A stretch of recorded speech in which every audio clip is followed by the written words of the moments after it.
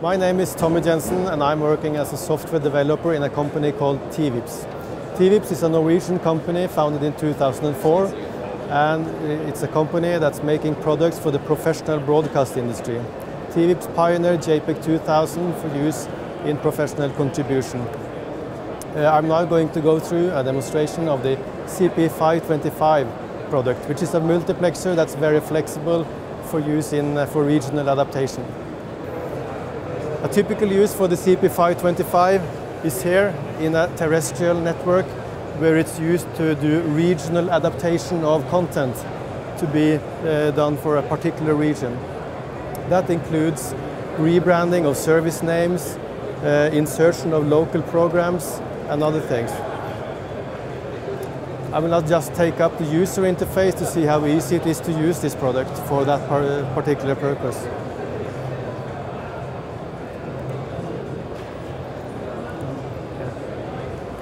This is showing the user interface for the CP525. It's entirely web-based control and it's very easy to set up by selecting services from available inputs and dragging them over to the right where you actually build up your service content package for that particular region.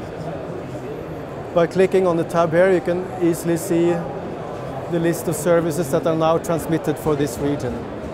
So that might typically be a service that's local program or local advertisement for any need.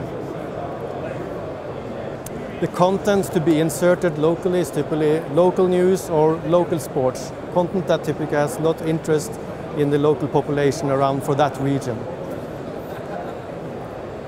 When you are doing local insertions like this, there are several pitfalls that can be avoided by using a CP525. The unit has built in several QoS mechanisms to protect the output signal in case of different error situations. One of these situations is the event where one of the input signals are lost.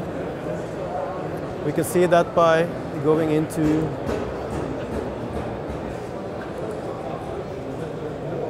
here. This screen shows the user interface where a 525 is receiving two signals here on two different SMPTE-310 or ASI inputs, and the input switch there's a switch here that can automatically select the next input in case the first one goes down. It means that even if you have an error in front of this product, the end user will not notice the error. So that's improving the quality of service in the output signal.